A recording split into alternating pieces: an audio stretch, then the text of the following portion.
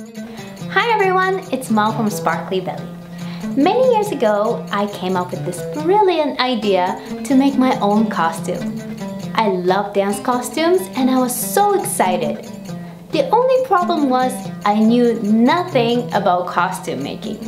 I didn't know what a dance bra top was made of, I didn't know what fabric to use, and of course I didn't know how to operate a sewing machine. I didn't even have one. So naturally, I was very overwhelmed and frustrated. Sounds familiar? When you're just starting to make your own dance costumes, it can be confusing and very overwhelming. So in this video and next one, I want to help very beginners get started. In this video, you'll see what tools you need and easy projects to try. So let's get started. My channel is specialized mostly in belly dance costume making, but a lot of the basics I'm going to share with you today will apply to all kinds of dance costume making. Now, if you're new to sewing, you'd want to avoid sewing as much as possible. I totally get it. So the common question a beginner costume maker would ask is, can I make a dance costume with a hot glue gun? Unfortunately, my answer is no. I don't recommend using hot glue gun for making dance costumes. I have a few reasons for this. First, the glue can melt or get weak with your body heat as you dance in the costume. What happens if the glue melts? The costume would fall apart. Not a good idea. Second, the heat of the glue can ruin your fabric. And third, for making dance costumes, we use a lot of stretch fabric, and the glue may not stretch, so the seam may come apart as you put on your costume. Of course, hot glue can be a great tool for making something like Halloween costumes, but for dance costumes, we need more durability and strength, so I don't recommend using hot glue. So the next common question is, do I have to sew? For most part, sewing is better than gluing, but there are exceptions. For example, for decorating your costume with small rhinestones, gluing is perfect.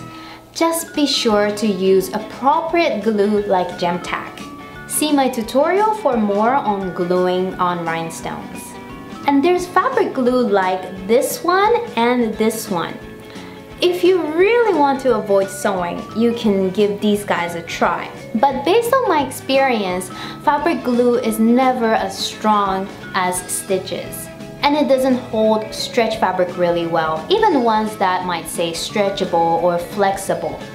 So instead of wasting your money on fabric glue, which can be pretty expensive, I recommend you learn how to use a sewing needle and thread. So what do I need to start making costumes? For very beginners, all you need is a couple hand sewing needles, scissors, and they don't even have to be this fancy, and a measuring tape or ruler. You probably have all of these at home, and they really don't have to be fancy. Just use what you have, pick up some inexpensive fabric or old t-shirt you have, and just give it a try. And you can upgrade your tools as you go. I'll share with you projects, easy projects that you can try with these tools in a minute. Do I need a sewing machine? Not for beginners. If you want to make something like a skirt, then it's definitely nice to have a sewing machine. But if you're just starting out, build your skills and confidence by tackling easy projects first. Don't invest a lot of money. Costume making doesn't have to be so expensive. Where do I find easy projects? I have over 100 costume making tutorials on my blog, and I'll include a link in the description below. But if you're new, first try these easy no-sew projects like this overskirt or crop top. These projects don't require much sewing, and even where sewing is required, it's just a few stitches. You can even use safety pins for the time being. The important thing is you get used to measuring and cutting fabric. Then you can move on to making accessories like these armbands and this foot accessory. And try decorating costumes by using this ruching or pleating technique or beading. Even without a sewing machine, you can do a lot. You can make beautiful things like this swirly belt. And again, you can find all these tutorials and the catalog of all my tutorials at sparklybelly.com/belly-dance-costume-catalog. Now the next big question is, how do I pick the right type of fabric?